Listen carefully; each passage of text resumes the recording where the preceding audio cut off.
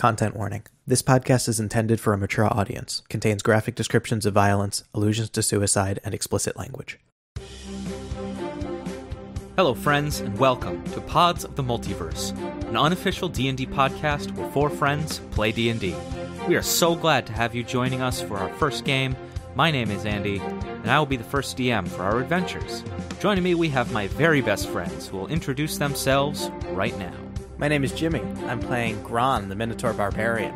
I'm Scala. I'll be playing Endromide, a human mage. My name is Geppi, and I will be playing Klyx, the Leonin rogue. Our games will revolve around several worlds over the course of various campaigns, where we hope to have each of our players, starting with me, DM in a setting that they want to share a story in. Sort of rotating DM's show. If you hadn't guessed it yet, we're starting in Theros. Without further ado, let's jump right into our first campaign. The will of the gods. The destiny of heroes. Great journeys into monster-infested wilds, and the mythic odysseys to the edge of the world. The roots of the world of Theros lie in the myth of ancient Greece. Tales dominated by gods, heroes, and monsters. Most recently, the chosen champion of the god of the sun has slain the newly ascended god of revels, and the god of destiny itself has come out of the underworld in an effort to mend the broken world's fate. Our story starts elsewhere, however. The polis of Akros, whose walls stand defiantly atop cliff sides, and the unforgiving mountains and canyons around it serve as a shield between its holdings and the rest of Theros. Few have ever dared to attack its famed fortresses, and to the residents of Theros, the Akroans hold near mythical status. Feared warriors, produced by a Spartan-like culture that centers around perfecting the mind and body for war. Their patron god of victory, Erois, stands in endless opposition to his twin brother, Mogis, the god of slaughter. But the king of Akros is dead, and his queen has disappeared without a trace. Akros is on the verge of political turmoil, and its armies are without a leader. This is where we begin. Gron. After being in...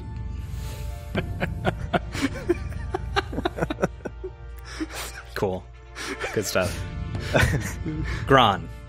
After being incarcerated for simply being in the wrong place at the wrong time, you find yourself in a bare, stone cell, arms bound. Pitch darkness is pierced by a light from a single tiny hole of a window, which looks out over the deserts beyond the polis. As you come to, what you can only imagine is days after the incident. Please describe your character and tell us what is going through your mind. Gron is a Minotaur. He's about 6.5 feet tall to the top of his head, and well over 7 if you include his massive curved horns. He has a monstrous bull face, but with a glint of humanity behind his eyes, and he sports a bronze nose ring. He's wearing loose-fitting, tattered clothes on his beefy bovine body. Let me take that again. His beefy bovine body. Ooh, so sultry. Go with the first take. Beefy. Just wanted to try that 2 ways. Yeah.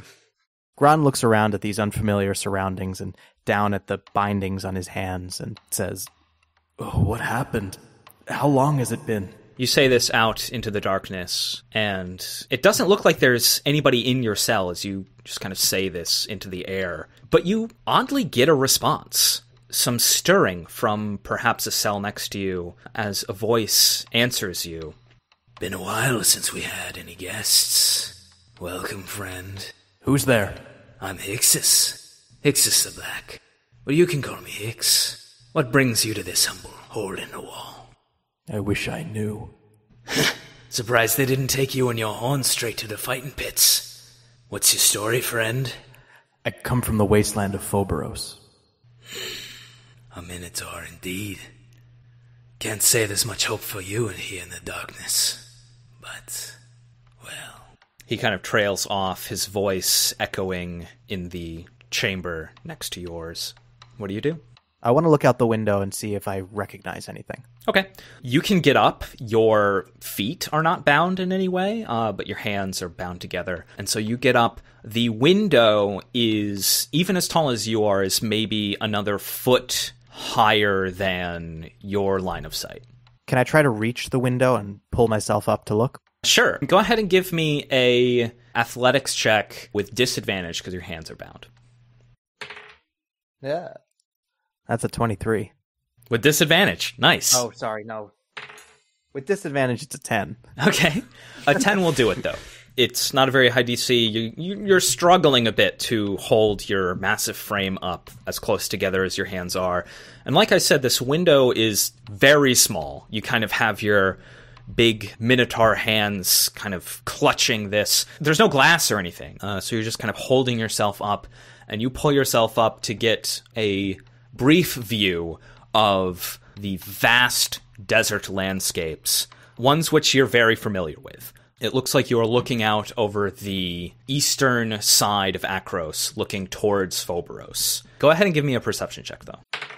That's 12. Okay.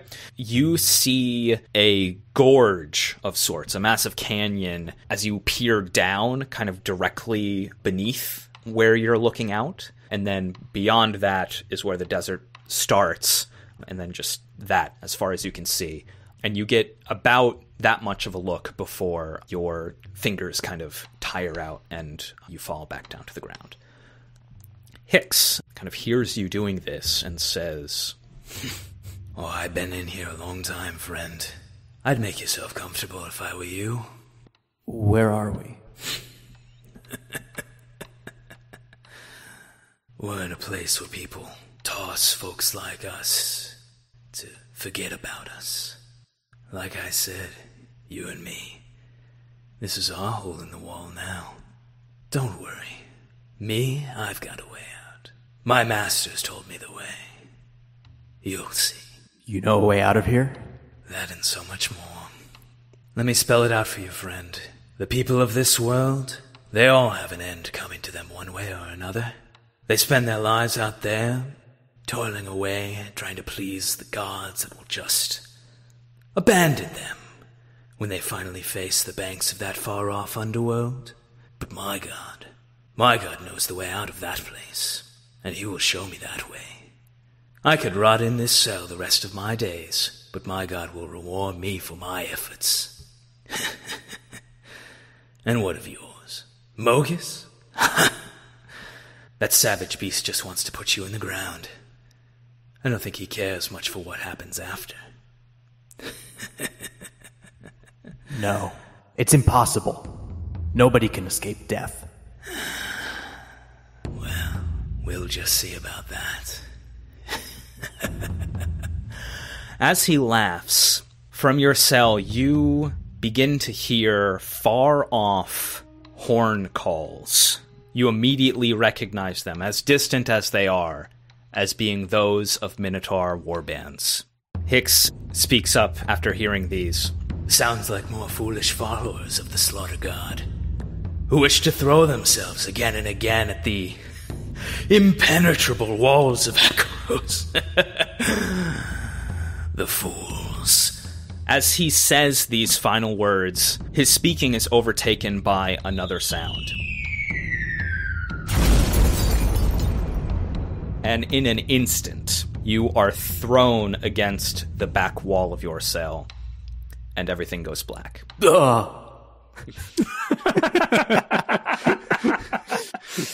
Great. Get smashed into a wall. Good stuff. Yeah. It's my favorite part. Is that what I did? Did I go oh? Like half oh, half It sounded like a reasonable grunt to me. It was a reasonable grunt, yeah. All right. Gron is reasonable. He grunts reasonably. Even when being thrown into a wall. Gron blacks out with a reasonable grunt. And with that, we go to Endromide. You find yourself studying in the Temple of Keranos, the god of storms, in your routine that you have developed over the past year or so of living in Akros, training under the oracles of the Citadel in the Colophon, the most prestigious and wealthy district of the polis. Please describe your character. Endromide is a young human with olive skin. They are wrapped in a dark green toga, which is tied together with a thick white woven belt. On their side is hanging a simple mace and an intricate vellum-bound book embossed with silver threads. Their long dark curly hair hangs down to their shoulders. They have green eyes, accented with a small white ring around their pupils, perhaps at this juncture skimming over some old prophecy or text. A small shield hangs across their back, and on their shoulder is perched a moth about the size of a bird, its patterned wings glistening with the starlight of Nyx.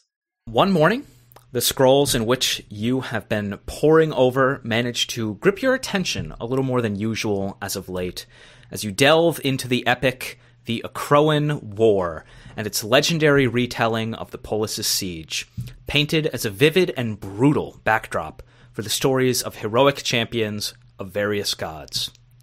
But as you read its verses, ones which you have read and reread many times by now, you are suddenly overcome with a sense of coming dread and omen in the words themselves. Their black ink, scratched and worn over the ages, stretch out towards you, wrapping around you like an all-consuming shadow. What do you do? Do I feel like this is a message from Clothis or something else? You feel like you are being attacked by shadows. Oh, in that case, I will try and either roll up the scroll I'm reading or shut the page I'm on in the book and get out of wherever I'm in. Okay, go ahead and make me a wisdom saving throw. Okay. 12 plus 5, 17. Cool. You go to try and roll up this massive scroll, this first edition, the Akroan War, and you feel your mind being pulled towards its pages as these shadowy tendrils wrap around your figure, but you are able to resist this feeling and quickly roll up the scroll, and you come back to reality with a shock. You look up and see your mentor, Polymede, the Storm Augur, the Oracle of Keranos, looking down at you, noticing plainly the sweat from your brow, her tall, slender form, looking more curious than concerned. She says, "Now then, I can't say I've had a student look so intent on reading the whole thing before." Polymede, I sense an ill omen in this text. Some dark force animating the ancient words. Those war epics always bored me. I share the Storm God's love for the more imaginative myths. She tosses back her long, unkempt black hair from her face, her cold blue eyes gleaming with what you'd swear you've seen as sparks in her eyes from time to time, as she continues, "Now then, tell me what you saw." As I read, the words on the page seemed to take on a animated, shadowy aspect, and they were reaching out for me. It was very frightening. I decided to close it, and close myself off to it. It did not feel like it was a message from the gods, but some other power. Do you know what it could be? Did you hear anything? Did I? No, it was, in fact, eerily quiet. Go ahead and give me a insight check. It's only a 9. Yes, only the absence of any sound or message. I'll say it was silent. Eerily so. Well, we'll have to save our discussion for another time. The rest of your study will have to wait for now, as she quickly changes subjects. You are to accompany me to the viewing hall. There's to be a gathering as we receive the High Oracle's most recent proclamations about the curious events that have befell our fair Akros. Come along, Mathitis. And she gives you her arm to walk with her. Sure, I'll take it. Have I kind of been kept abreast of these strange events? Only vaguely, but if you want to inquire more directly, you're certainly welcome to do so, as the two of you exit the Temple of Keranos to make for the top of the citadel. Yeah, as we walk up the stairs, I'll ask her, "You mentioned strange goings-on. I vaguely heard of them, but what do you mean exactly?" "Oh, well, She pauses, looking down at the steps as the two of you walk together. "Well, I can only imagine that there'll be much discussion about our missing queen, who none of us, whether it be myself as the Oracle of Keranos, or Arissa, the Hand of Erois, none of the oracles can try and discern where she's gone. After, well, You've heard the tales, disappearing without a single trace. Then, of course, there's the rumors, murmurings, really, of the returned attacks becoming more and more common on the southern roads towards Melitus.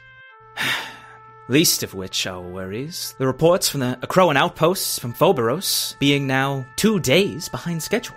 Go ahead and give me a insight check, as you can pretty plainly see a look of distraction on her face. Yeah, that die's going in timeout. That's a 3 plus 5 is 8. You're loosely aware of some of these things. Certainly not the last one, but the first two are maybe things you've heard in passing and have just kind of been too wrapped up in your own studies to really pay much mind. All right, then in that case, I'll just follow her up to the top of the citadel. You continue walking up the massive open staircase that leads you to one of the highest points in the entire polis, the citadel, which sits atop this wealthy aristocratic district which overlooks all of Akros and the surrounding lands. Go ahead and give me a perception check. 2 plus 3 is 5. Cool.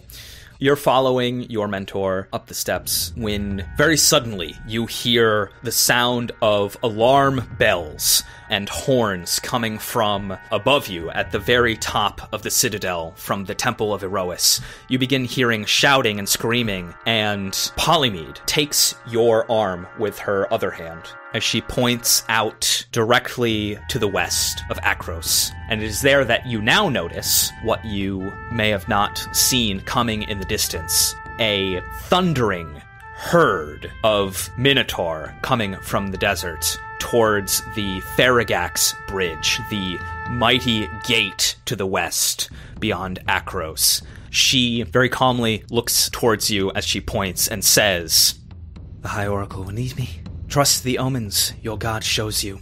It is time for me to leave you now." You hear the crack of thunder under her voice as we move on to Klyx.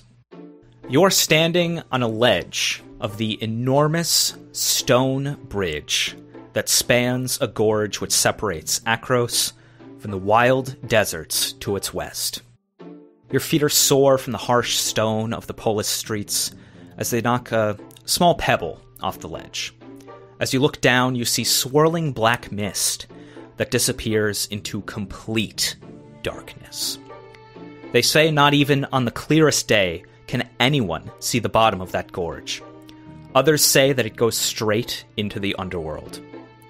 Regardless of what people say, frankly, you're uncaring of their opinion as you stare into this void. You flash back to the night your mother was killed. After so long searching, you were so sure you could save her. No one, not even your father, whom you hated for separating you from her so long ago, knew of your plots. Or so you thought. Even the god of deception gave you a glimpse of how to do it without anyone knowing. Or so you thought. You failed, and now she's gone. Perhaps the deception was you believing he'd help you save her. Jesus Christ. Geppi, please describe your character. All right. A meek Leonin stands shorter than most. No more than 5'6", he dons a robe that covers most of his face, but in between the slivers of shadows, his fear is palpable. While his weapons are concealed, the constant placement of his hand at his side suggests a dagger or some similar tool of desperate tidings. While he's met many other Leonin, he knows very few other males that lack a mane as he does. His frame, however, is rounded out not by musculature or bravado, but by matted knots of fur that run up and down his midsection. He has dull blue eyes which carry the weight of guilt, pain, and expose a Leonin more down on his luck than he has ever been in his sad, miserable life. And what is this sad Leonin thinking as you relive what feels like just happened moments ago? I'm thinking whether or not I just jump in that void, or perhaps I go back into Akros, find a few more weapons, and go out in style in a one-man siege on my father's estate. Those are certainly two very different plans. Yeah, you can just cut that whole line out. That line sucks. No, that's great. We're going to keep that. Those are two this very is- different ideas. This sucks. Klyx is a Leonin of constant dichotomies. Interesting. Yeah, he's not.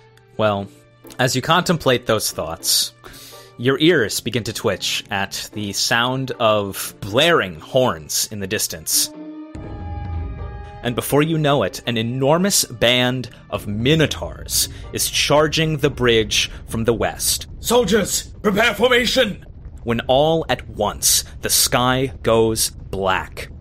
The screams and horns and the thundering sound like a stampede are met with an eerie silence.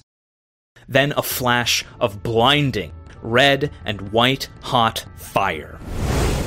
When you open your eyes, you are surrounded by chaos, as if the underworld itself has poured out from that gorge beneath. Smoke fills your lungs, the smell of blood hangs in the air, the bridge is under attack, and you are caught right in the middle as you hang from that ledge. Everyone, let's go ahead and roll initiative. When I woke up this morning, I would have received 2 portents. I'm going to roll them now. Cool. My enemies will fail today. I rolled a 3 and a 5. And a nat 20 on initiative. Ooh. My enemies will definitely fail today. What total for that? Just a 21. Okay, Dirty 20 on initiative. cool. 9. Awesome. Pretty close. just behind by a little. I mean, I was unconscious last I knew. So. That's fair. An honest, unconscious 9. Okay, this chaotic scene has unfolded at the Affatigato Bridge. Endromide, the last thing you heard or saw or anything, really, was the clap of thunder beneath your mentor Polymede's voice. And instead of looking out from the top of the citadel, you are now in the middle of the Affatigato Bridge. Okay. You see the stampeding force coming from the west, and directly in front of you, as you look over them, is a leonine figure clutching for dear life from the ledge of this bridge. What do you do? Let me see if I have any spells that would help with this. You say calmly as a stranger holds on for dear life. Yeah, check your spell book. Thank you. It's very helpful. Briefly flipping through the pages of their God, you're spellbook, actually looking through the spellbook. Andromeda concludes that none of their spells are very useful in helping someone climb up the side of a cliff.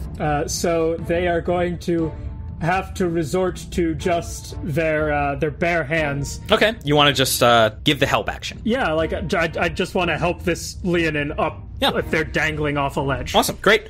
Yeah, Klyx, you see the figure as described before you. They're billowing robes and spellbook in hand, and they stretch out their hands to help you up. And it's now Klyx's turn. Oh, yeah, I'm going to try and get up. Okay, all right. Probably what I'm going to do. Do I need to roll anything? Yes, you are going to make an athletics or acrobatics check. You do this with advantage, since this complete stranger has appeared out of nowhere and is helping you. 17. That will succeed. Endromide, this stranger, helps you up, and the two of you are now standing on the ledge of this bridge as these forces begin bearing down on your position. Couldn't have used a cooler spell, huh? The threads of our... sorry. Remember what it's like to play with me, Scala? Go ahead and give me a perception check. That is going to be a 21 perception for Endromide. Okay. Kind of close. I'm a 3.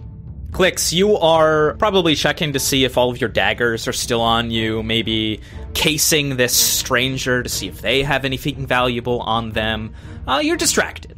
But meanwhile, Endromide, after you help Klyx up, you look at this situation and you notice several things. You can tell that you've been dropped onto this bridge about halfway between either side. You're not sure how far either end is from you, but if you had to guess, since you rolled so high, it's somewhere between 100 and 150 feet towards either side. This seeming warband is enormous. It covers nearly the entire western horizon as it comes down over this vast ridge that's on the other side of the bridge and is beginning to lay siege to this place. On a 21, I'll tell you a couple of other things. One, there are not just minotaurs in this horde. There are other much larger monstrosities, giant folk of some kind, whether they be ogres or cyclops even. You look out in horror, seeing this, they're still pretty far away, but you can tell that they are big. And you also see behind you that the meager Akroan force at the gates on the Akros side of the bridge are caught completely by surprise. It looks like it could take them mechanically like an entire round just to get ready for whatever the fuck is about to happen. That's what you see. As I pull you up, Klyx, I will say, Clothis has brought me to you for a reason. The threads of our fate are not meant to be cut today. We should flee. Klyx takes a quick once-over to see if he can steal anything from Endromide. On that perception roll, I'm going to say this turn, you don't see much so far. Yeah, I didn't think so. Now, a lot of NPCs are about to take their turn while we wait for Gron, who's unconscious. The next thing the two of you see are a kind of front guard of this massive Minotaur horde bear down onto the bridge and break through maybe a handful of Akroan guards that were all the way on the desert side of the bridge. They cut them down easily and continue charging in your direction. So, you see these Minotaurs hacking their way through what few guards were on the far desert side, and they continue charging forward. You hear the war horns continue as they are met by the call to action from the hoplites of Akros. You see hurling overhead giant boulders that are on fire as they are hurled towards the walls of Akros. Some of them connecting with the walls, impacting with enormous explosions and craters in the defenses of this polis. We go now to Gron. Gron, I'm going to need from you a Constitution saving throw, please. I'm pretty good at those. That's an 18. Awesome. You wake up suddenly, as if waking from some kind of nightmare. Your ears are pounding, and you find half of your cell completely destroyed right in front of you. All of the cell next to you, where Hicks's voice was coming from, completely collapsed in a heap of rubble. There are bits of this debris on fire, and you can see, piercing through these ruins, bits of daylight. What do you do? Do I see a way out? Give me a perception or survival check. It's an 11 on either. Okay. First thing you notice is your hands are still bound. The second thing you notice is that the door that you were kind of thrown against as this explosion or whatever happened that knocked you out seems to be kind of rent on its hinges a bit. You think maybe you can get that open. And you also see this daylight that's kind of pouring through this wall of rubble that was once the side of your cell and Hicks's cell that you think maybe you could try and dig your way through. Those are your options. All right, first I'm going to try to break the bindings. Okay. That will be a athletics check. 13. You struggle to get your metal bindings apart. You think that you could keep trying. You're getting a bit of the metal loose, but they do not break free. What else do you do? I'm going to try to get out that broken door. Okay. How do you want to try and get through the door? I want to charge directly at this door with my horns. Awesome. Very cool. So I eye this door, and I back up as far as I can from it, almost all the way to the next wall, and then charge directly at the door with my horns forward.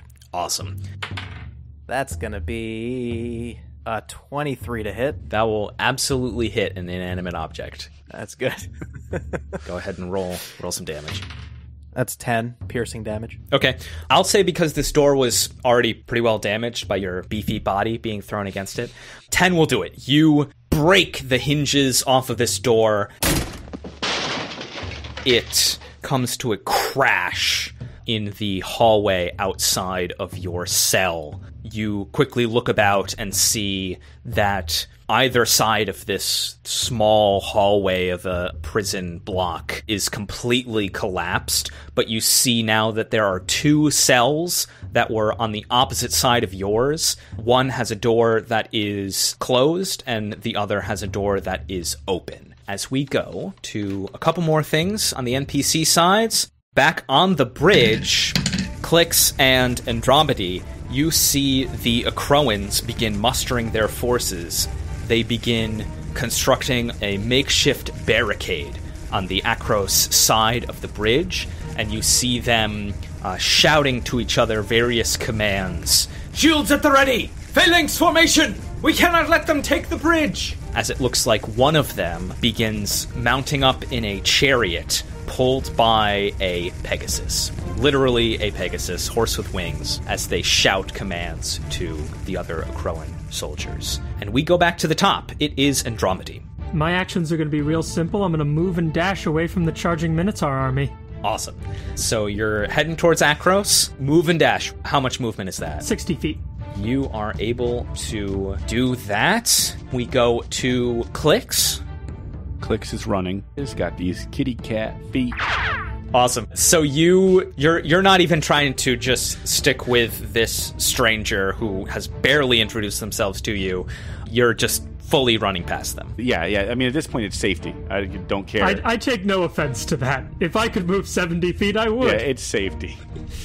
Can you, if you've dashed, can you also use your cunning action to dash? Yep, you can.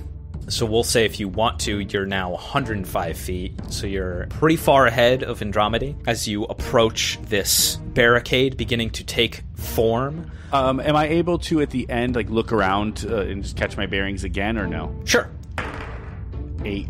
You are still in survival mode at this point. Your keen feline eyes do not catch much in the way of surprises in front or behind you. You just passively see the walls, the outer walls of Akros, taking these beatings from these giant siege rocks, whether it's giants or who knows what, hurling these against the walls of Akros. But you don't really catch anything else in this chaotic scene. Sounds like I've got cataracts. Ooh. Ew. Bad, Geppi. We go back to the Minotaurs, who are catching up quick. They are charging across the far half of this bridge with little interference, and the ones out front are going to throw some spears at whoever they can, and whoever they can being, in this case, Endromide. You see 2 spears thrown in your direction. Do a 13 or a 14 hit you? No, neither of those do. Andromede quickly draws their shield off their back, deflects one, and catches another. Awesome. 2 more streak towards you. And 1 more. Wow. 3 of those were nat 1s, but this one was a crit and a 15. Plus 3. That will hit me. Okay, so 1 spear comes hurling past this front guard from the distance, and this is going to hit you for 7 piercing damage. Ow. As it's thrown at your back as you are trying to flee this scene as quickly as you can. The 2 of you also see a large wolf-like creature of some kind at the top of the far ridge, ridden by an enormous minotaur. And they scream out over this scene, and their voice echoes throughout the gorge as they say, "Let none survive! We will bathe in their blood in honor of Mogus!" And we go to Gron. All right. Gron, you are in this prison block. You see the 2 doors in front of you. What do you do? I go through the one that looks more open. Okay. The open door. Yeah. You enter and you see a few closed crates, a couple of urns, and your maul. Yes. Grab my maul. Okay. Gron has found his maul. I'm going to try to break my restraints again. Okay. I see my maul and I'm angry from still being restrained. Sure. So yeah. Awesome. Yeah. silently raging in this dark prison. My eyes take on a slight reddish tint, and heat radiates from my body. Nice. And I'm going to try to break these chains. Go for it. That's another 13. With advantage, 13? With advantage. They do not break. Is there anything else you want to do? I'm going to take my maul with my restrained hands and do my best to smash open one of these crates. Go for it. The attack roll will be with... The word you're looking for is disadvantage? Yes, thank you. These will be with disadvantage.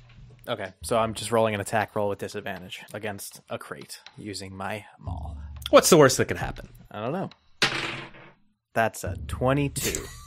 Yeah. Yeah, the 22 is going to do it. Go ahead and roll damage.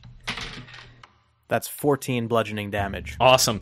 You take your giant maul and bring it down on one of these crates, and it smashes apart. Fragile wood, nothing compared to the might of this minotaur, hands bound or not.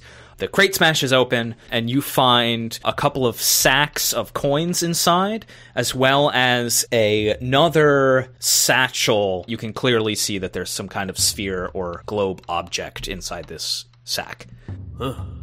What's this? Just quality dialogue.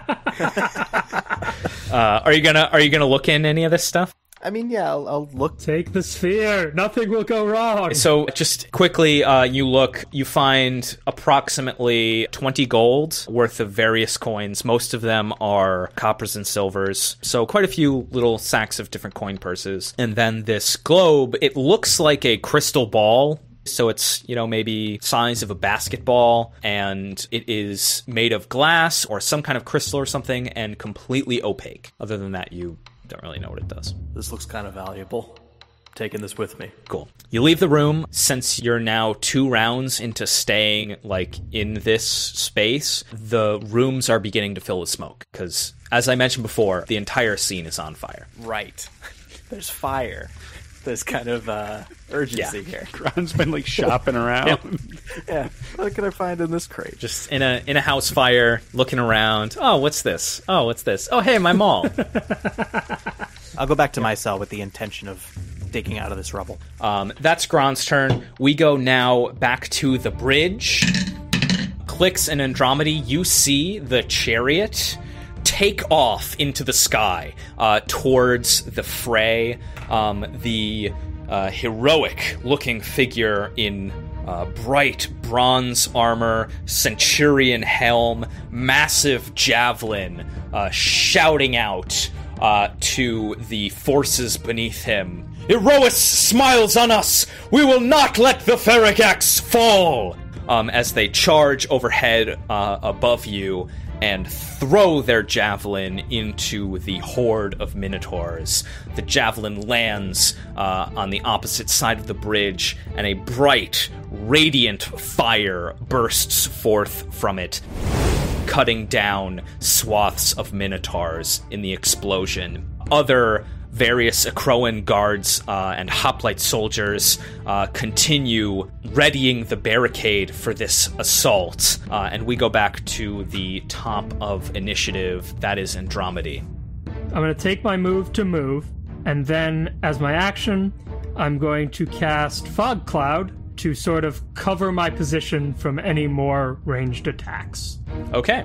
So you've moved 90 so far, and you cast Fog Cloud. What does that look like? So Endromide flips through their spellbook as they run. They open to a page, and as they begin to read the incantation of their spell, one might notice that the pages are not made of paper or vellum, but they are woven together in a tapestry of silken threads. These threads sort of leap off the page as they incant, and they unravel and take the form of sort of a vague tangle that then dissolves into this mist. Geppi is grinning so hard. It's just a classic Scala, cast. Yeah. detail. Yeah. Just a insane depth of description. Aw, thank you guys. None of us are worthy. Klyx, you see Endromide close the distance more or less. They're still maybe 10 or 15 feet behind you as they end their turn. And then they cast this fog cloud, which now also covers you, but you can still kind of see the bridge far off ahead of you, the end of the bridge ahead of you, as we go to your turn. Booking it. Okay, so a action and movement speed gets you right up to the barricade. Okay, great. As you approach, you can hear the hoplites yelling, "Civilians! There are civilians!" as you are running towards them. Now that I'm kind of closer to other people and a barricade and presumably some activity, is there a place that I could hide? Can I try and find some spot to hunker down? So roll stealth. 14. Okay.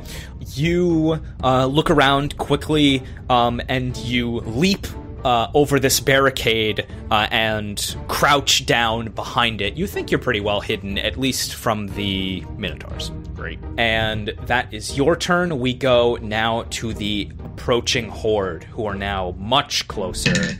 They continue, and they all make these with disadvantage because of fog cloud as they begin bearing down on you, Endromide, in melee. Okay. You, Endromide, see that there are several just charging down this bridge, and 3 of them manage to get close enough to you to begin making attacks. Some of them have, pole arms with reach, but most of them have axes and spears, and most of them rolled pretty terribly, to be honest. But does a 15 hit you? It does not. Just barely. That attack comes close, and Endromide, just in time, manages to get their shield up and deflect it. Awesome. That was the highest roll with disadvantage.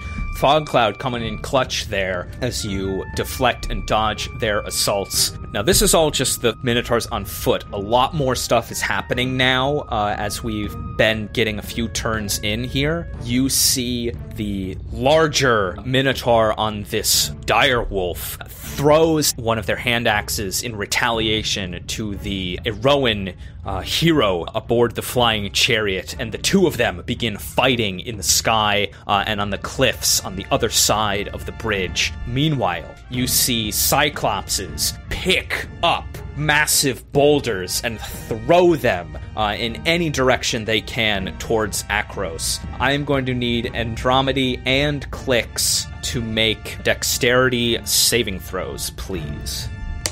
Ooh, yikes. That's a 5 total. 17. Klyx, you see one of these massive boulders hurling towards this barricade overhead, and you are able to roll out of the way while still hidden. And you only take 4 bludgeoning damage from the debris as this massive boulder comes crashing down near you. Now, Endromide, you take 9 points of bludgeoning damage as this boulder crashes into the bridge. You can see debris and even other Minotaurs be hurled off the sides. I maintain concentration. The 3 that were kind of beginning to surround you, they're yelling in Minotaur, their bloodthirsty rage in their eyes. I speak Minotaur. What are they saying? Slay this weak human! Yeah, just all sorts of bullshit. Assholes. Typical bullshit. One of them actually rolled a nat 1, so you see that one just gets flung off the side of the bridge and into the gorge, yelling all the way down. And the other 2 look pretty hurt from this as well. You are also knocked prone from this. Okay. Unfortunately. Yeah, all right. As you begin to realize the full scope of what you have been thrown into. Mm-hmm. And that is that. We go back to Gron. You are back in your cell. You have your weapon. Your hands are still bound. What do you do? I'm starting to calm down a little bit. I'm coming out of my rage, and I'm going to try to break these bindings again. Okay. Oh, no. I don't. That's 3 single-digit rolls in a row with a +7 modifier. Oh, man. Oh, man. Whatever is holding you back from mustering the strength to break your bonds, you are unable to in this moment. You gotta do better, Gron. It's been a rough day.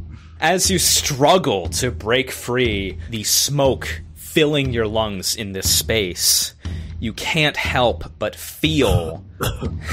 you can't help but feel a deep-seated rage for being in the position that you are in, with this seeming war bearing down on Akros outside of these ruined walls of prison cells. And you hear... Are you a minotaur? Or are you unworthy? in your mind.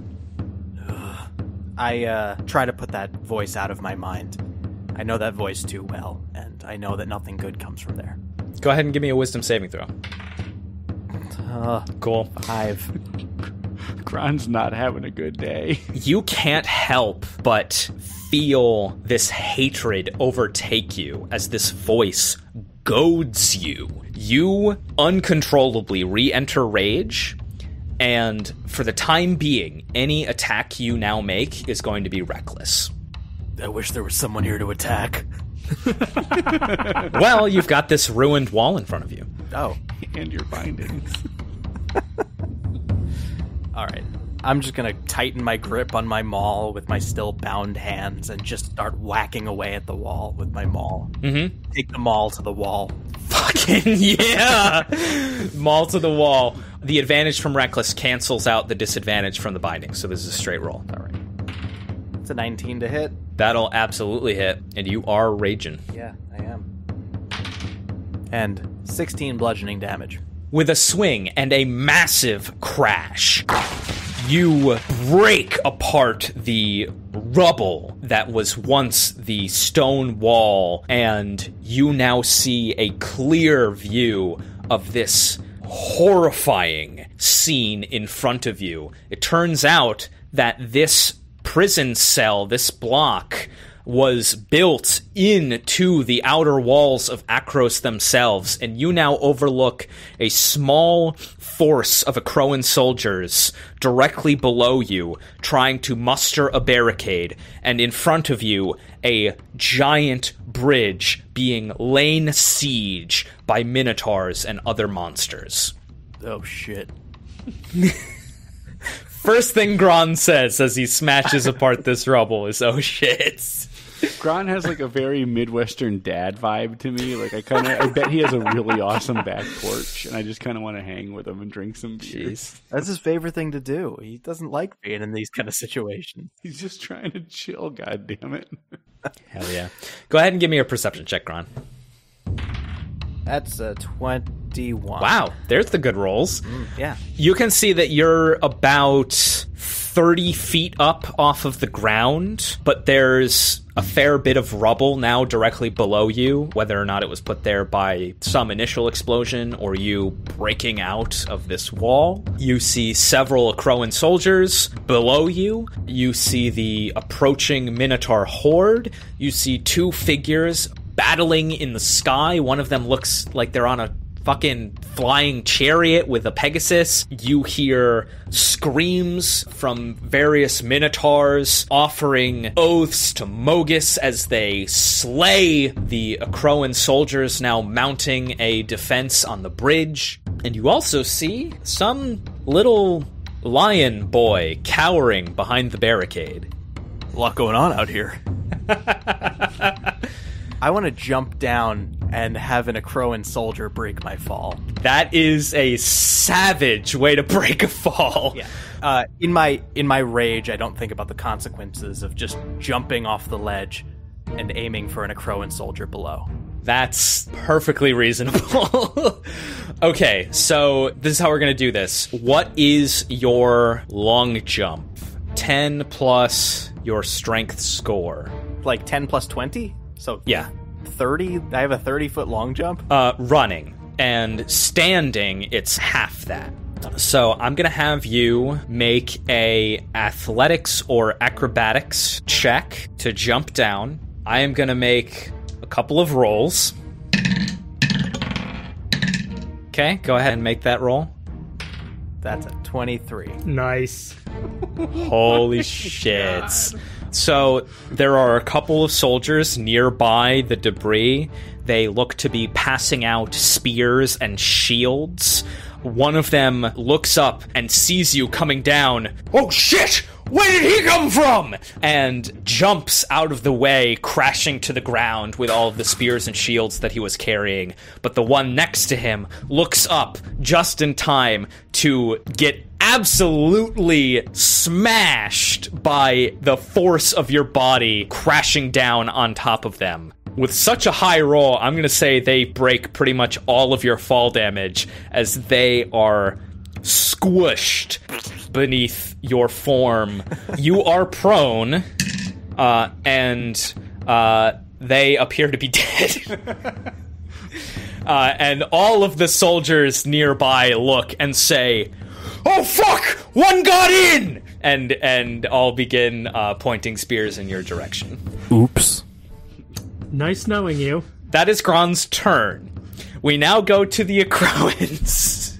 Oh no. Gron, you are immediately surrounded by 3 Akroan hoplites, all pointing spears at you. You are in your rage. You have attacked recklessly, so they all have advantage on these rolls.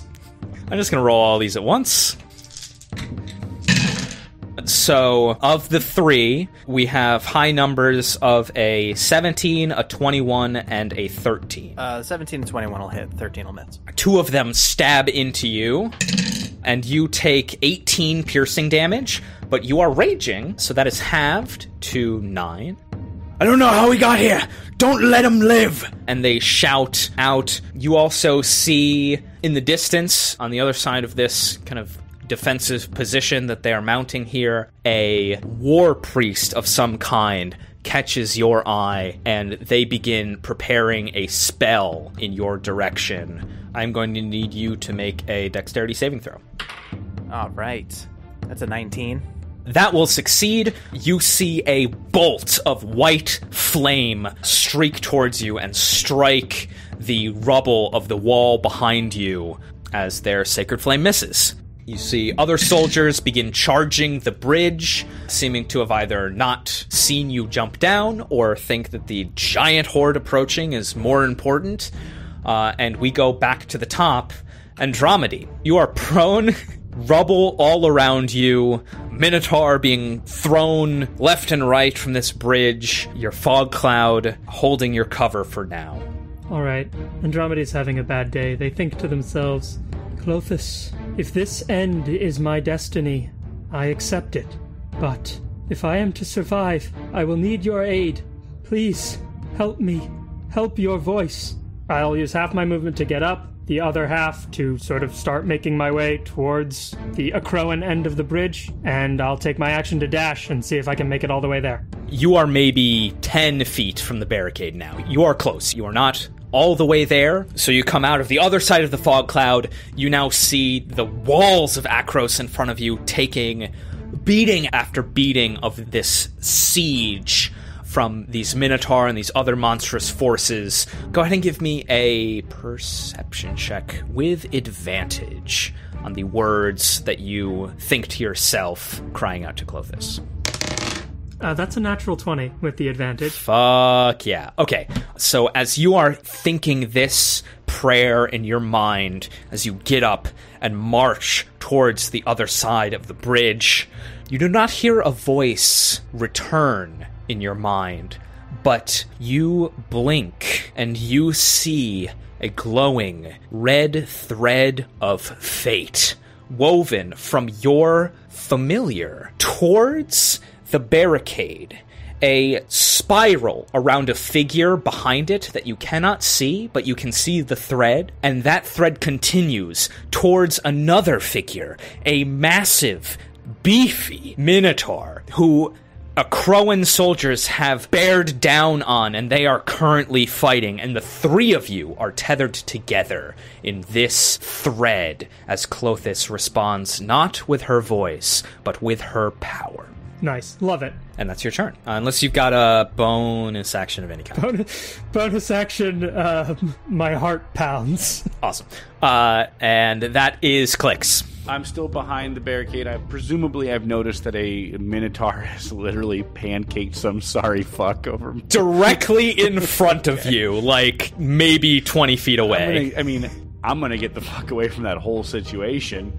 Are there buildings around me that are not on fire, like houses, even like merchant stands or anything? So this barricade is still on the outside of the outer walls of the polis. Okay. So just to kind of set that a little more plainly, now that you guys have kind of, as quickly as you can, gotten to this side of the bridge, there is like a large platform that is just cliff face on all sides. This is kind of like the landing site of this end of the bridge. Mm-hmm. On either side of that are two massive stone like parapets, one of which, Klyx, you saw get smashed apart and the minotaur jumped down from, and these parapets go into the massive outer walls that make up this entire side of Akros. The gates you see are being closed like massive double doors slowly into the city.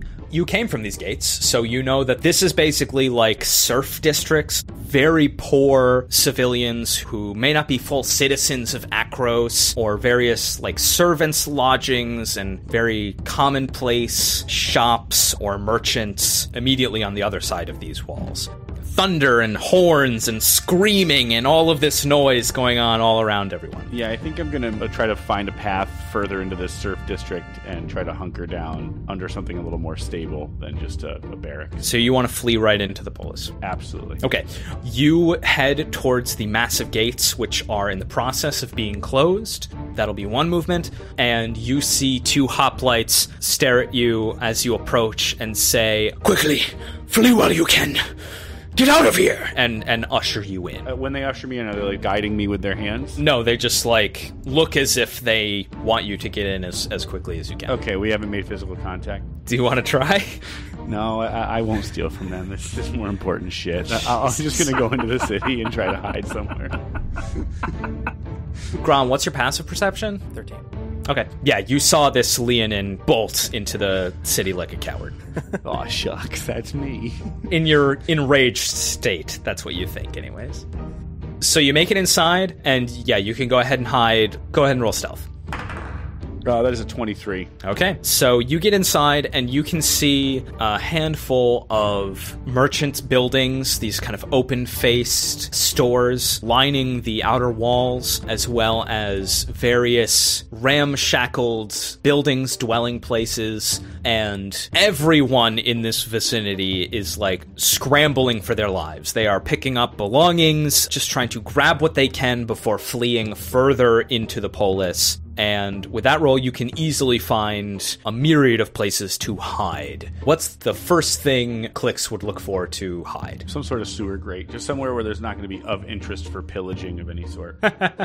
You actually see a aqueduct line, kind of the end of a line here, built into the interior of this wall. And you think that you could easily kind of climb in. This is kind of like where the bottom of a wall meets ground level, and there's like a little tunnel. You see a little aqueduct spot there, and you hide inside. Cool. And we go to the forces on the bridge. So Endromide, the remaining minotaurs, as well as a large force that has now kind of fully taken this bridge and are all charging towards the Akroan side. At this point, Akroan soldiers are jumping over the barricade to take the offensive, while others kind of remain to hold the defensive position here. And they begin fighting, so you will take an errant spear attack or two, a thrown spear attack. These will all be with disadvantage because they're coming from pretty far away. Any others are engaging in combat with Akroans.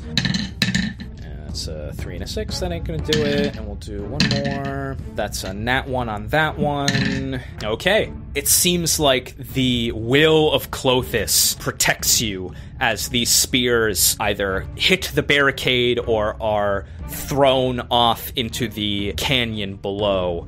You dodge all of those attacks. We go to Gron in combat with Akroan soldiers.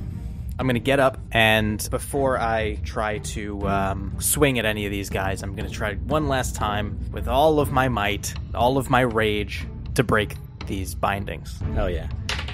Does an 18 do it? An 18 absolutely does it. All right. He's free.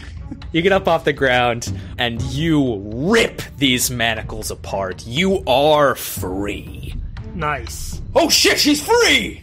Newly freed from these bindings, I'm going to tighten my grip on my massive maul, and I feel the fire of Mogus burning within me, and the heat radiates off of me. So as a bonus action, I'm going to reactivate my storm aura. Awesome. And everyone around me is going to take 2 fire damage. Okay. The first damage any of you have dealt to anybody else in the game.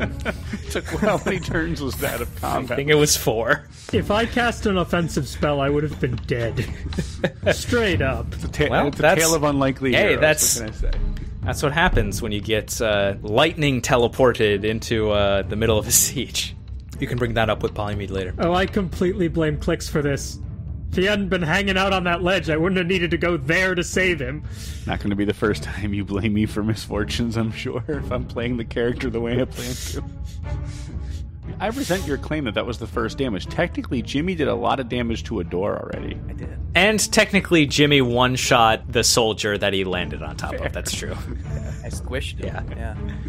Yeah. Okay, so your storm aura, you burn into their flesh with your heated sand as it swirls around you. I'm not feeling like I want to think this through, and I'm just going to attack one of them at random. Okay. With my reckless attack. And that's a nat 20. Oh, baby. Okay. 19 bludgeoning damage. Oh, sorry, wait. Didn't add my modifier. That was just the dice? 19 plus strength mod is 24. Holy shit. Plus another 2. So that's 26. 26 bludgeoning damage. Wowie, wow. You hear that same taunting voice in your mind. Yes. Give in to who you are. And paint a picture as you brutally destroy this soldier in front of you. I lift up my maul and I swing it around recklessly and bring it down upon one of the guys who's near me. I don't know who he was. I don't care who he was. I assume he's no longer. Yeah, you just find the closest person you can drop this enormous maul on, and it crashes into them, and they collapse into a singular pile of body parts as their life is quickly and savagely ended. Mogus all the while laughing in your mind.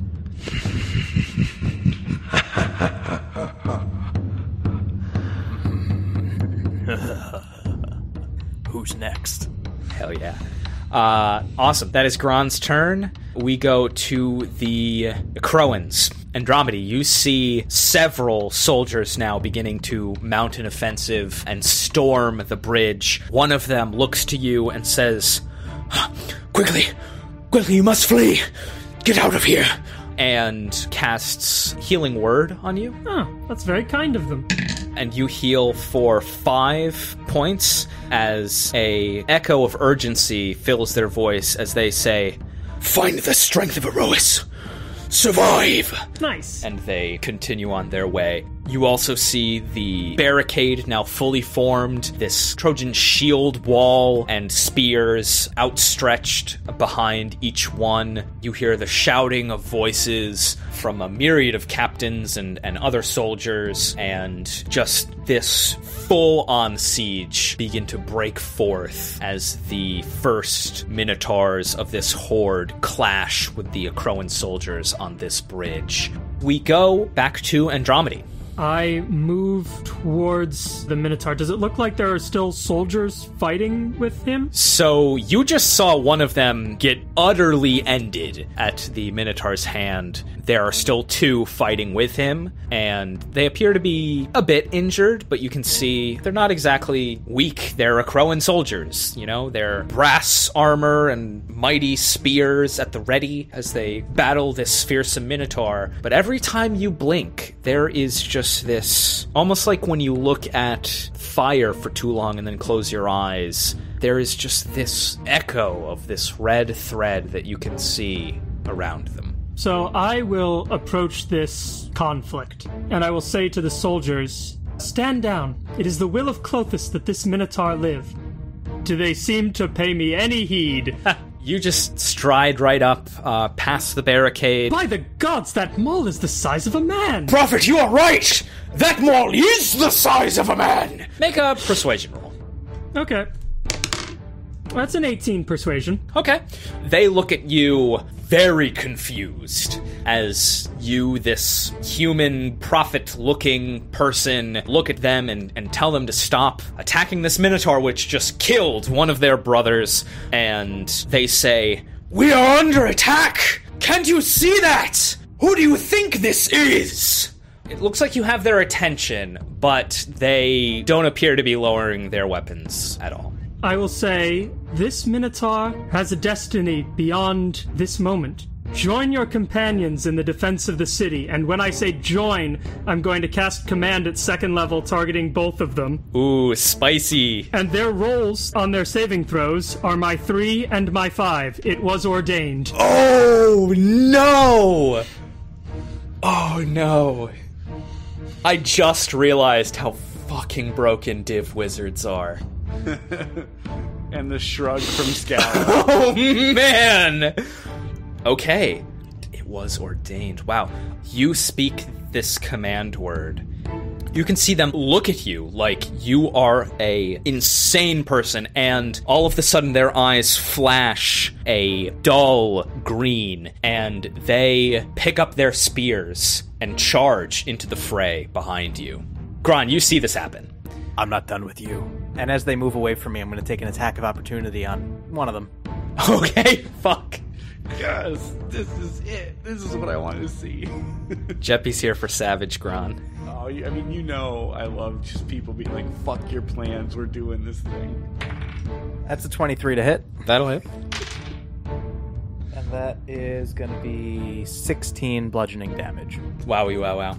Okay, they are bloodied on death's door as you swipe out at them with your maul. They take it in the back and fall to their knees before slamming their shield against the ground, stealing their resolve, and continuing to march towards the bridge. Damn. And I will say to you, Gron, in the Minotaur tongue, which probably sounds... It seems to have the rough edges sort of sanded off of it coming out of my human mouth, but I will say, come with me. Our destinies are intertwined. You want to be next? Oh, fuck. Wow. The fire of Mogus is still alight in my eyes. Yeah, Andromeda, you can plainly tell that this Minotaur is violently enraged by some means, but that is the extent of your turn for now. As we leave that very abrasive exchange and go to the offensive, the Minotaurs and the rest of the Horde bearing down on the bridge. Oh no, I'm sorry. I completely skipped Klyx. Klyx! You could have, because I'm just staying in the aqueduct. Okay, Klyx stays completely hidden. I was like, I wonder if Andy just intuitively knew I wasn't going to do fuck all with that turn. Klyx, you do see occasionally some commoner or some other person pass by the aqueduct without any notice of you whatsoever as they flee this part of Akros. Andromedy and Gron, go ahead and give me perception checks, please. 16. 6. Gron, maybe more instinct than actual perception or surveillance of this scene. You can tell that this force is no ordinary Minotaur warband. There is something foul going on here. you see the mist from the seemingly bottomless canyon pouring out over the bridge. You see other monsters, cyclopses and ogres and other giant folk aiding these minotaurs, and the minotaurs themselves having a myriad of colors and symbols at their banners. You can tell that this is not just one war band out to harass the walls of Akros. This is something far more dangerous and far more powerful. The voice in your mind is ominously still as you look out over this scene. You can see countless Akroans being cut down in swaths. Minotaurs mercilessly attacking without restraint. Some charging past their own kind without care. Others picking up corpses of newly slain victims and rending their flesh in savage sacrifice. How does Gron respond? So I take in this whole scene and come out of my rage and realize the damage I've done here and realize that Mogus took hold over me. And I look to Endromide. What do you know about this? Andromeda looks back, a look of confusion in their eyes. They don't know about any of this, but when they look at you, they do seem certain that you are meant to come with them. That is an absolute surety to them. We should get out of here. Yes, come, there's another we must find. Lots of luck. All right, we go. You look to Andromeda's lead, and we go to the Akroans. Any who are still behind the barricade seem to be completely occupied by the force that has begun to bear down on them. They don't pay you any more mind, Gron, nor you, Endromede. There are still 2 guards continuing to close these massive walls. These must be themselves 50 or 60 feet tall. These enormous, full-timbered gates that close so slowly that it literally would be like 4 or 5 rounds of an initiative, because it's not like a medieval gate that's coming down and now it's down. They are closing them, these massive doors of gates. And so you see guards doing that, but all of the other guards appear to be occupied with the attacking horde. And so we'll just go right back to the top. Andromede, what do you want to do on your turn? I'm going to reach out a hand to Gron, sort of giving an is this okay look, and just try and take his hand. Jim. As sort of Gron recoils with his hand, as I sort of go to take it, I will say, the Akroans must see that we are together. All right, so I will start leading Gron into the city, hopefully through these gates before they close. Okay, you head towards the gates. The 2 guards immediately stop the both of you. They point to you, Andromede. You! What do you think you're doing? You can't let that beast inside! Why is he not dead? It is the will of Clothis. Ask no more of it. Okay. Go ahead and roll persuasion, or... Did they see what I just did to those other guys? That's a great point. Let me roll some perception checks. So, we've got an 18 and a 21 perception. They definitely saw what you just did to those other guys. So I'm going to say, Andromede, you can either roll persuasion or you can roll intimidation with advantage, as they've still been trying to close the gates, but definitely saw Gron completely smash those other soldiers. It's like a 2-point difference, so I think the advantage is actually going to be better than taking the skill I'm better at. That's only an 11 intimidation, though. They look at you, and one of them draws a gladius, and the other draws a shield. They both have their hands still on the gates, as it kind of now is really moving more by momentum than any of their strength. But they say, "You will step back. That is your only warning." Alright, I'm gonna do this again. I cast command at 2nd level, targeting both of them. Drop your weapons. Command on the word drop, and let us pass. Okay, this is a wisdom save. Can't use that trick again.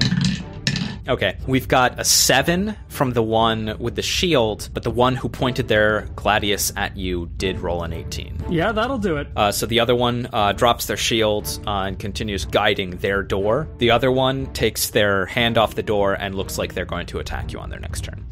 Klyx, go ahead and roll me a wisdom saving throw. 12.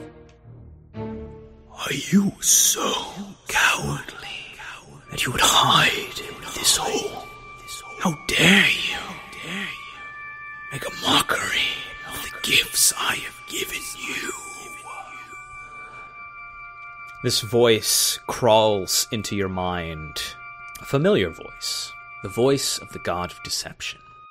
And you are overcome with an urge to find the nearest thing of value you can and take it for yourself. Looks like I'm getting out of the aqueduct. So I'm just going to make my way to the nearest merchant stand. Give me a perception check. 12 again. Okay. You walk across this open space and find yourself kind of at this large road that goes from the gates basically all the way into the center of Akros. You would know this is known as the Iroan Way. This is kind of the central road that leads all the way to the Colosseum and beyond to the Citadel. You walk up to this road and you find a modest store of various blacksmiths' implements and weapons. Go ahead and give me investigation. 21. Okay. You look at this, and it looks as though whatever smith was working here dropped what they were working on and fled as quickly as they could. You find a number of things. A number of finely made spears, a number of short swords, a number of arrows and crossbow bolts, as well as raw bronze ingots and other raw materials. The most valuable thing that you find is a ornate centurion's helm that has a coif of what looks like a horse or lion's hair running back off of the top of it. And I actually want you to roll a d10 for me. 1. Okay. This helm has 2 crescent moons etched into the side of it, and the hair appears to be dyed a deep, dark green and black, and it looks very valuable. Just go ahead and roll sleight of hand for me. I looked forward to a roll like this. This is going to be good. It is a 17. Okay.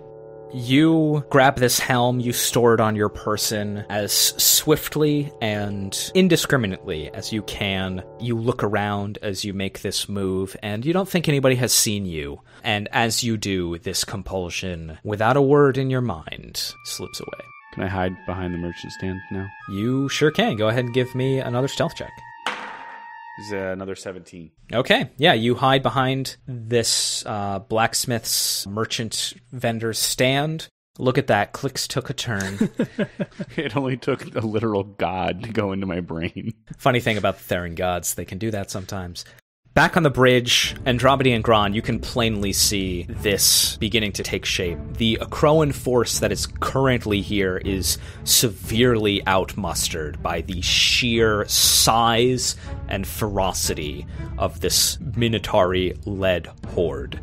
Gron, you look out towards the barricade, and hacking through waves of Akroan soldiers with single slashes of their massive great axe, you see, shockingly, a familiar minotaur jump up on top of the barricade, and a Akroan soldier in his massive grip as he chops his head off with his great axe and throws the body on the ground in front of you. He looks at you and he says, I thought I recognized that cowardly face. That's horrifying. I bet it is. This is Hargot, the last Minotaur that you saw face to face as you were expelled from your warband all those years ago. This is the person who left you for dead in the middle of the deserts of Phoberos when you were a child. Looks like you underestimated me, Hargot. Looks like I did. He takes the skull, crushes it in his hands, and paints his face in its blood as he throws it off into the canyon below. Hordes of minotaurs fighting at his back, and we go to Gron. You have a Crowan guard at the door in front of you, pointing a gladius directly at you, and now you have the leader, the warband in which you grew up in, behind you. What do you do? From the looks of Hargot, would it be a fool's errand to attack him? Or am I feeling like running away is sort of what's expected in this situation? Give me a flat wisdom check. That's 12. Okay.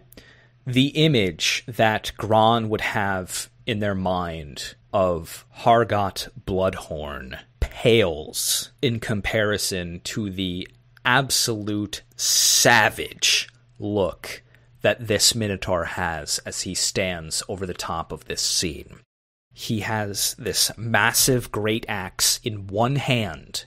Just cut a guy's head off as he was holding him with the other. Massive form, much beefier than even Gron's. His horns curling several times over until they come to a very sharp point, ornamented with gold and jewelry and various red gemstones.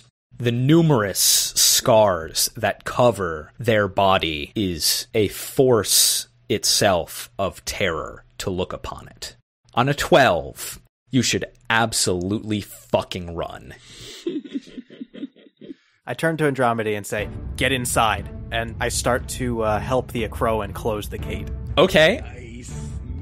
The one who was pointing a gladius at you also saw Hargot do all of this crazy shit, so they're going to make a wisdom save as to whether they should even give a fuck about you anymore, as this twice the size Minotaur is now, like, staring directly at this scene, like, 20 feet away from you. So here's that. Apparently this guard is having a bad day. He rolled a 4. He's going to try and attack you as you go try and move past to help close the gate. He's going to swing out at you. He crits? He did crit. That's the audible look of me looking at Jimmy with a look that says this random guard just crit. So here we go. So you dropped your rage. So this is a full 13 points of piercing damage as they plunge their gladius into you as they say, No, we can't let you in here. Go ahead and give me a athletics check to try and move past their space.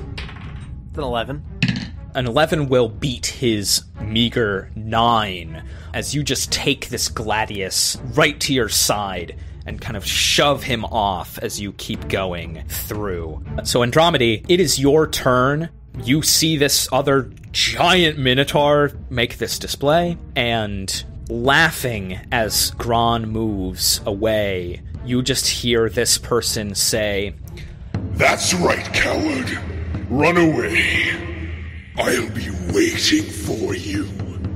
And it's your turn. I'm going to head through the gate. As it is about to be sealed, I will make sure I wait for Gron before I continue into the city. So basically, Gron has passed through the threshold, shoving the guy that just stabbed him aside, and is, like, pushing the gate closed from the inside.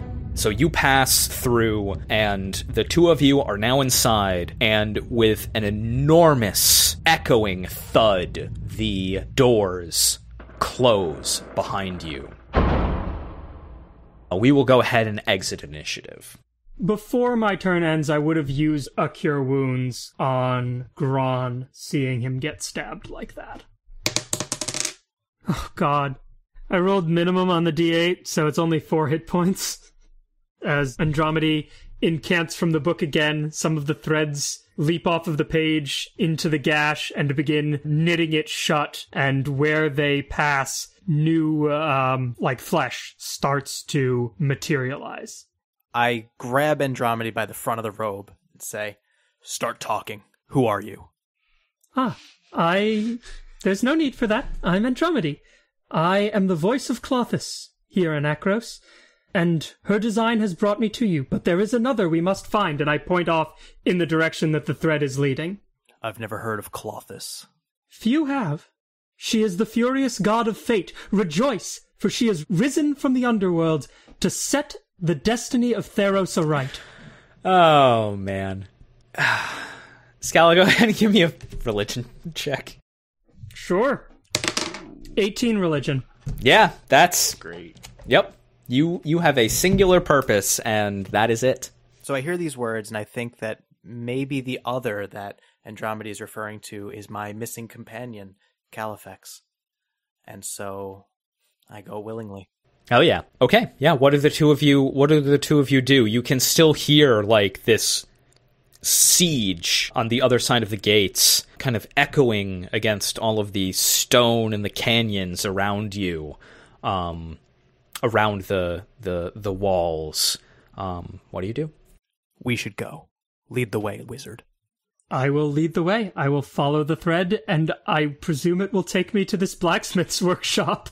It will. It's not that far away, and the two of you walk the now empty Iroan way towards this stand. Go ahead and give me perception checks. It's going to be a 19. Okay. Klyx, what was your previous stealth check? It was 17. Gron, you have no idea where this person is taking you. You've just met them in the savagery and heated combat on the other side of these massive walls, of which the walls literally were your prison just hours ago. You come to this blacksmith's stand, all of these weapons kind of cast about as if whoever was here left in a hurry. Endromide, you can plainly see Klyx like hiding under a workbench. Endromide will sort of duck under the workbench and just smile broadly and say, "Hello! We met on the bridge. Your destiny is with me. Come, we must..." Actually, I don't know what we must do now. Before anything, as soon as Klyx sees Andromeda's face lower into view and say hello, Klyx is not used to being caught ever, especially after a siege, and immediately leaps out in complete terror, completely startled, freaked the fuck out, crashes into Endromide, and if Gron is there, I presume Gron as well, like just going to crash into them messily, terrified. I'm going to grab him. Klyx, are you trying to avoid the giant minotaur hands as they reach out to grab you? I would say no, just because at this point, Klyx is just startled. It's not like I'm trying to run away. I am startled. I am not used to being caught. All right. Then, Gron, just go ahead and give me a dex check. 18. Oh, you're probably going to catch me. Yeah, you reach out and grab this meager Leonin. I grab him and pick him up a few inches off the ground. You're not going anywhere. All right. Everyone relax. I know this is a bad time to be saying that. Very stressful. I'm a little stressed myself. We should make for the Citadel. The other oracles will know what to do. Klyx is wide-eyed, staring at Endromide. And why? Because we are connected by fate. Klothys has given me an omen. It shows that our fates are linked, and the other oracles may know for what purpose Klothys has seen fit to bring us together. Just because you saved my life doesn't mean you're entitled to my trust for the rest of it. Damn. Here I thought Klyx would give a shit that this person just saved his life, but I guess not. Sorry, Scala. And I think to that, Endromide would say, "Trust me or not, struggle or not, your destiny is your destiny. Get to the point. The gods have a purpose for you, for both of you. I've seen what the gods have in store for me, and I'm not interested. Your vision is limited. I am a direct conduit to the will of the gods. Trust me, or not, but fate will lead us now.